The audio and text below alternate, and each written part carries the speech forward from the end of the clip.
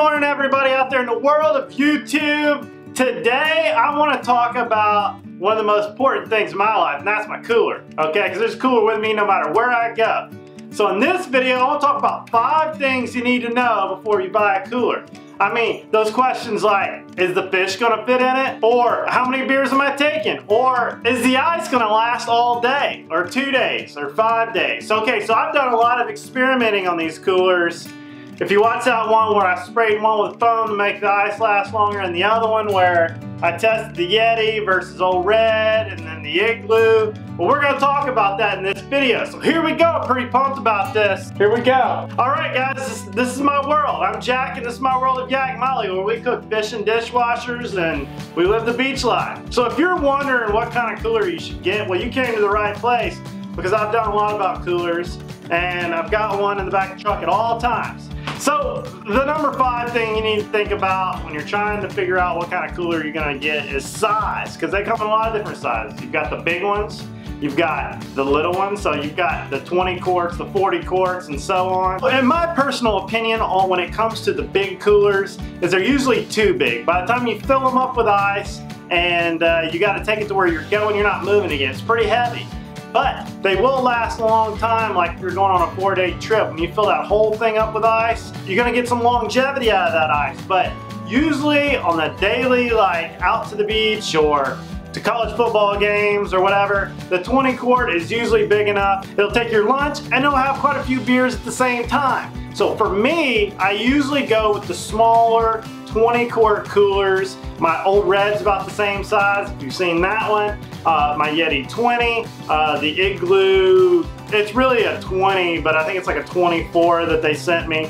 That one's that size, and it'll usually do everything I need to do for the day. But this is a serious question you really gotta think about. Think about how long you're gonna be out there and how much you're gonna take. If you're not going for the weekend, it's just a day, I'd rock the smaller one, the 20 quart.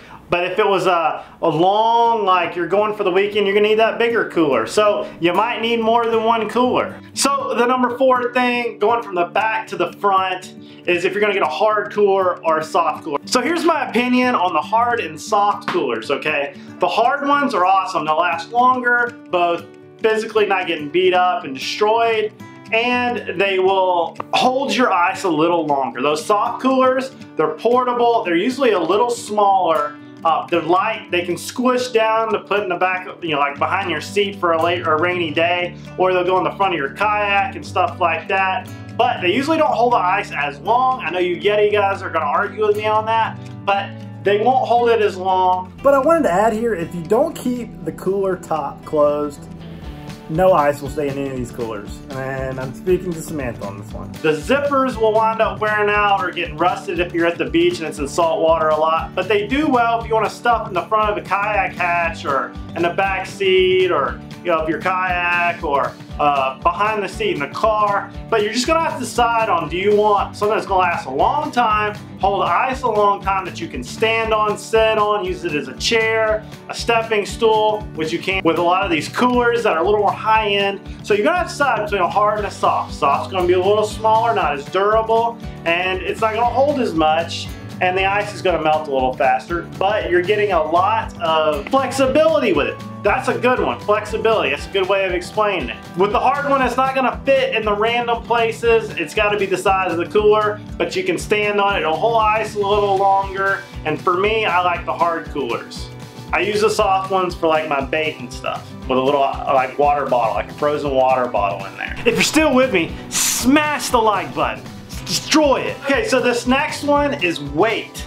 Weight is one of those things that you don't really think about when you're getting the cooler. Okay, we're thinking, I want a Yetti, I want an Engle, I want an Arctic, I want a hard one that'll last a long time. But when it's July in Pensacola Beach and you gotta lug that thing all the way from the parking lot to the water, it's gonna be a hustle. Like the other day, I was going to a party down the street and I had to carry it all the way there, and it was heavy, okay? So think about that. The cheaper ones are lighter, but as they get lighter, you lose less foam and insulation, and they're only gonna last, the ice isn't gonna last as long. The heavier ones will last a long time, but they're heavy. Us young guys don't think about it. The older I get, I start filling that thing. I go more like 25 yards, and that doggone Yetti gets heavy. Same way with that Igloo 20. they start getting heavy. But honestly, you can remedy that by getting one with wheels. I had one with wheels one time and I left it in a hotel room in Austin, never seen before, and it was my most favorite cooler. Almost up there with Old Red. But that's why I kind of lean with those 20 quarts. The 20 quarts are lighter.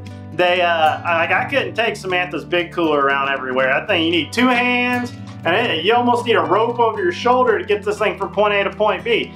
It is a pain in the butt. That's why I go with the 20 quart size, the smaller ones. They just tend to like kind of fit my lifestyle because I'm usually not going very far for very long unless we're camping. And that brings me to the next one, which is how long are you keeping the ice? You really got to put this in your head.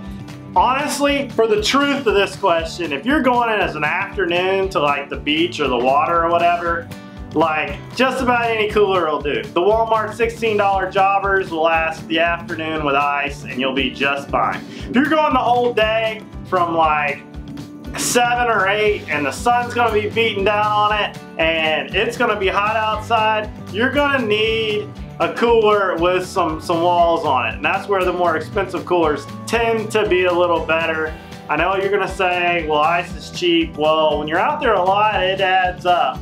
So like that's why I like that Igloo 20 or anything in that range. They'll last that full day. Don't get it twisted, they're not gonna last too much longer than that. But those Yettis will last in the second day, same way with the Arctics and the Engles and the Kodiaks, etc. But if you're camping and you really gotta have some length, you're gonna have to pay for a cooler.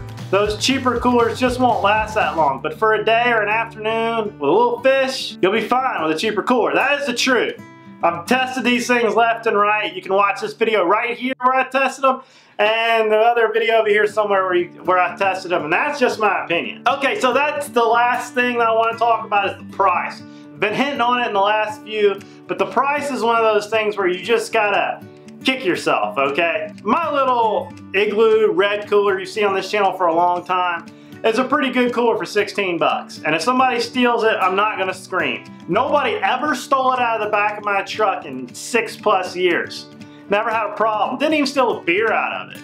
But put that Yetti in the back of the truck and he gone, okay? So same way with my Igloo. I'll have to latch that one down too. And I try to lock it because somebody's gonna steal my beer out. It's like a thing. It's like, oh, you must have good beer inside there because it's the Yetti or Arctic or whatever. That's just bull crap. But you get what you pay for. The cheaper ones don't last as long. Even though I got 6 hard years out of that little red Igloo.